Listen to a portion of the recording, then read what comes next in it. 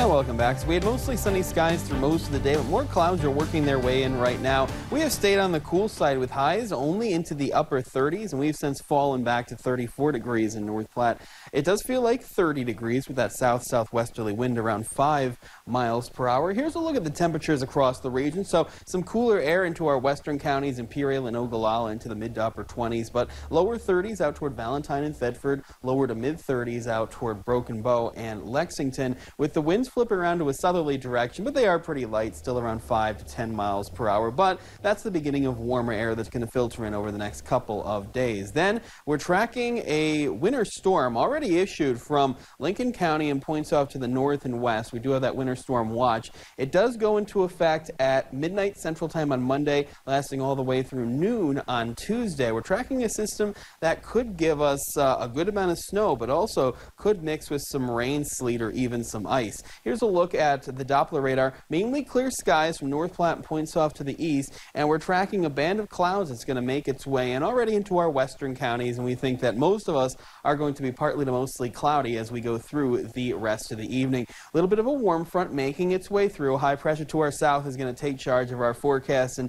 that wind is going to flip around to a southerly direction over the next couple of days, but this low that's just approaching the coast is going to give us some wintry weather as we finish out the weekend and start next week. So here's what it looks like first. High pressure to our south in charge of our forecast, so we will warm up nicely. We're going to keep that southerly wind as we make our way through Saturday and for the first part of Sunday. This is Sunday around midnight. You can already see some rain or some snow showers into the Panhandle, maybe into the Sandhills. We should stay dry until the late evening on Sunday, and then we do have that rain and snow mix through the day on Monday that we're going to keep our eyes on. So first off, here's a look at the skycast. Mainly cloudy skies this evening, but that southerly wind could warm us up a couple more degrees into the lower 30s before falling back into the lower 20s for lows. We do have a chance of some rain or snow showers, mainly in the Panhandle. We think that's going to dissipate by tomorrow morning. So as we make our way through your afternoon on Saturday, we will have mostly clear to even partly cloudy skies up north. That should get us into the mid 40s though for high temperatures,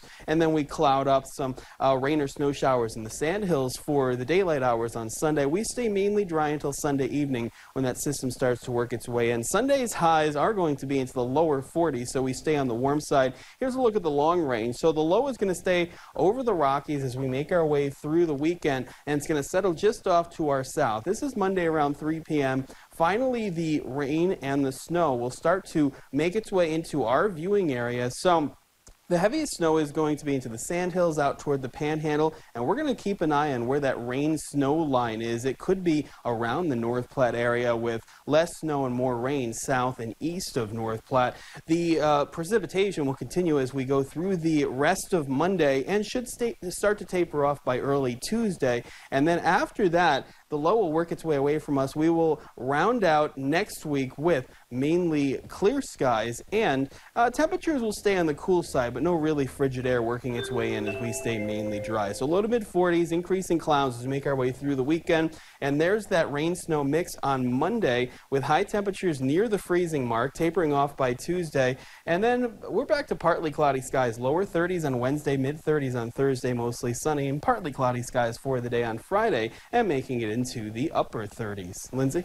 Looks like it's going to be a nice weekend to start out the new year, and then we're right back to the snow. Yeah, really nice weekend ahead, so enjoy it, and then we're going to pick up more moisture Monday to Tuesday. Well, I know I am planning on enjoying it. Thanks, Justin.